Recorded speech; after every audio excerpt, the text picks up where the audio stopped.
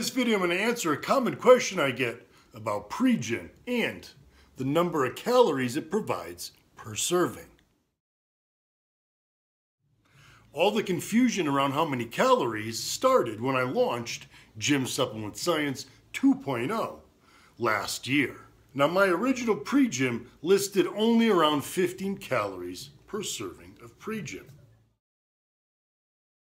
However, Pre JYM 2.0 now provides around 80-85 calories per serving.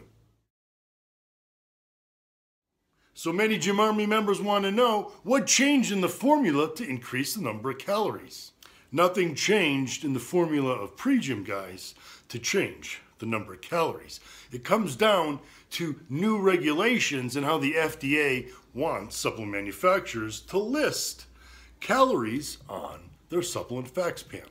Now, prior to these new regulations, you didn't have to list the calories from ingredients like citrulline, taurine, beta-alanine, creatine, even the branched-chain amino acids. Now, there's still much confusion over how supplement manufacturers like myself are supposed to list calories for these ingredients, which really don't provide a true caloric source in the body. For example, beta-alanine is not what's known as a proteinogenic amino acid, meaning it's not an amino acid that goes into building protein. It's an amino acid that serves a function in the body. Therefore, it's not metabolized the same way that, say, leucine is, and therefore really doesn't provide any calories.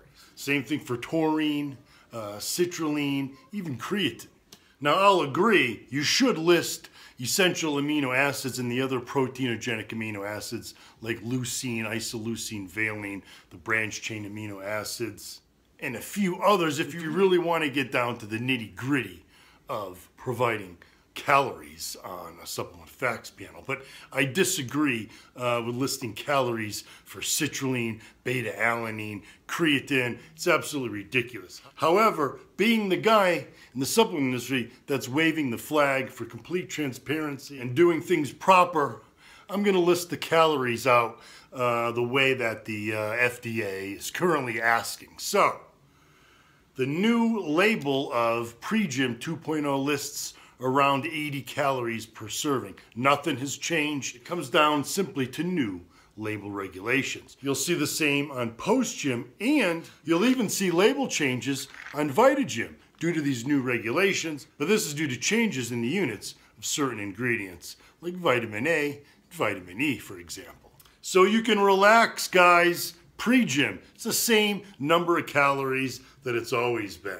All it comes down to is new and silly regulations that I disagree with, but I'm following through. So don't worry, guys, it's not really providing you 80 calories per serving, but I have to list it out. So to answer the next question that's gonna follow, how do I mark down the calories and the macros from my Pre JYM? Don't, guys, don't even worry about it. Like I said, most of the ingredients in here, aside from a couple grams of dextrose for flavoring mainly, aren't going to provide any true calories. They're going to be utilized by the body to perform specific functions.